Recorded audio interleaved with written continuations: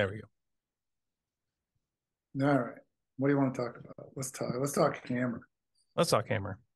Yeah, let's do I was thinking we might as well, our one piece of fan mail, we might as well start talking about it. 3 turns versus 4 turns. Because Yeah, I thought it was a good question. it's a Like, great question. yeah. Um, and so just for context, we got we got an email from someone who watched the YouTube video from Britain, which was really cool. It made me like, I never thought anybody other than people related to me would ever watch these. And so someone from Britain watched this. And so Yeah, and it had a great question. He was working with a, I think, 14-year-old girl, 15-year-old girl, something like that. okay. Young.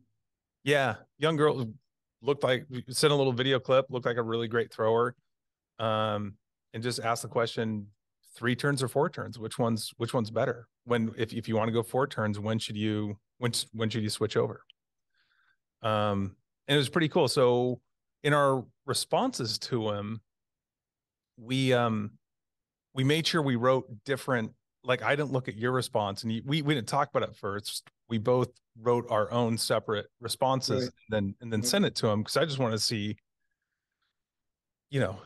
how closely aligned we were on this one. It was pretty close.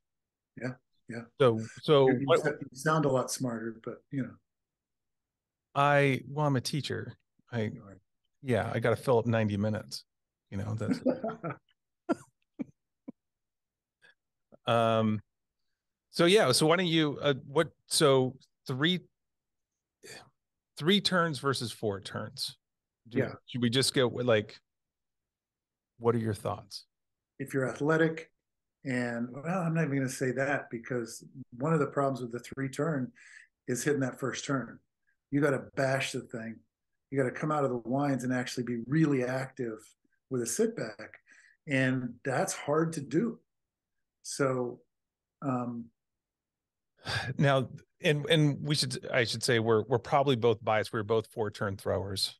Um so I mean, I but the advantage, when you're saying, like, if you're a good if you're a good athlete, you could do a 4 turn throw.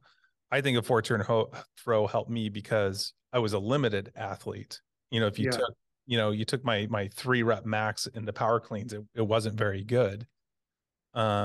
And so for not being able to have that really quick anaerobic burst available to me, having the ball of the hammer take a longer path gave me more time to yeah, accelerate it, so there didn't have to be any big jumps in acceleration throughout the throw. and right. and so that, I think, that ended up helping me as a hammer thrower. um yeah, your thoughts? Yeah, I I'm think rusty as at this podcasting stuff. I've always said up until just now, well, the better athlete does a 4 turn throw. And as I was saying that earlier, maybe not, because you you do have to accelerate faster with a 3 turn throw. And there's only one transition from the winds to the turns. So in a way, that's easier. But with a 4 turn, you got to transition from the wind to the toe turn, and then with a toe turn to the heel turn.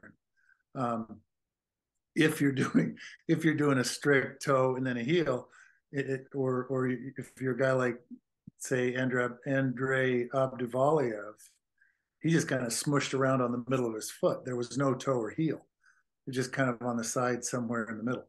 And so there's that part of it. But I just like the idea. A, yes, I'm biased, and B, I like the idea of that extra 42 feet to accelerate the ball. Why Right. wouldn't you give yourself that?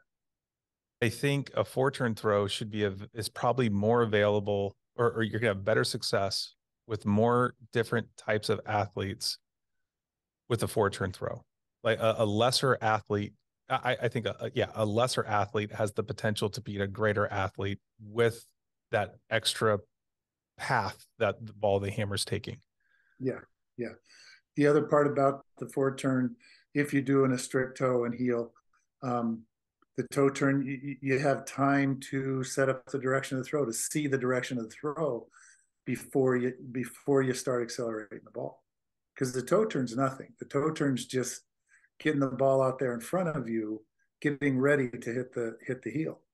And so it does a whole bunch of things. It sets up the radius, it sets up the direction of the throw, it transitions the timing of the pendulum into the turn. And it's so much easier in a bunch of different ways. It adds to the flow, in my opinion.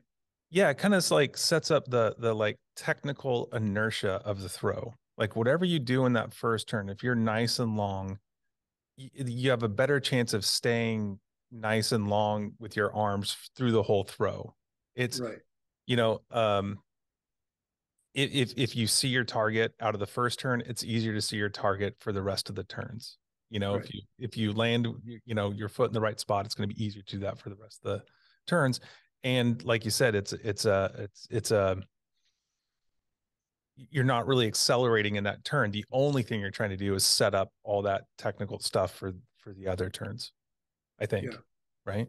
I think so too. I used to think, and I used to coach this, and I think I thought it at some point when I was throwing, is the first turn's just another wind.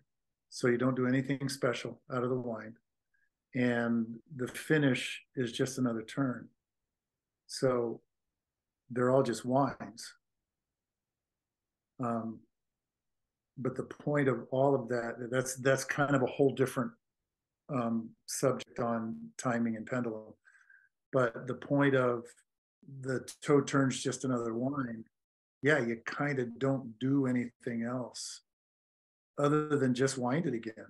But you're in a better position to hit the heel out of a turn because the ball's in front of you instead of somewhere back here. Yeah, and I think by not doing anything else, I always thought there's a tremendous amount that has to get done in that first turn. Just not a lot of it is acceleration and power and that sort of, you know, those sort of things that we more traditionally think about, like with throwing something far. Right. You're setting up a lot of that. The limited and I see Loudon's here. The limited times that I did a training diary, the only thing that I ever wrote more than once was in exclamation point before it, exclamation point after it, in capitals, do nothing in the first turn with nothing underlined. Yeah. I mean, that I remember thinking the same thing. As a matter of fact, I think when I remember saying to you one time when we were working with our coach, when Stuart was coaching me, our coach, I said, I get less negative comments if I think about doing nothing. And like, that was my positive feedback that I got during practice. Yeah. And then as far as transitioning from a 3-turn to a 4-turn throw, because that was what the guy was asking, when should he transition this athlete to a 3-turn to a 4-turn throw? I think it's important to realize that you're adding a turn at the beginning of the throw, not the end. Right? I mean, especially so when you're transitioning from a 3-turn to a 4-turn throw, the end velocity isn't going to be any different. You're going to get to that end velocity much easier, at least to start with, right? Hopefully you'll find another gear there so you can get the end velocity faster, but you're adding a turn at the beginning of the throw onto a 3-turn throw. You're not adding another turn on to the end of on a 3-turn throw. So it's a little bit like telling a drag car racer to not go at the green light. You know, okay, you've trained your whole life to wait for the Christmas tree and drop the clutch a millisecond before the green light. Now don't do that. Wait for half a second after the green light to go. Muscularly, we're going to ask ourselves to do something really, really hard. Yeah, but you know, sticking with that analogy, it makes sense if you think like, okay, so that drag racer, we're going to scoot you back a quarter of a mile, and you get a just nice and easy, kind of an ease into the start. So then when that light turns green, you're already going 40 miles an hour, and then you go ahead and hit the accelerator. Let's see how fast you go then. Yeah. Right. Exactly. I mean, that's the difference between a 4-turn throw and a 3-turn throw. You're just backing up the drag racer car. Yeah.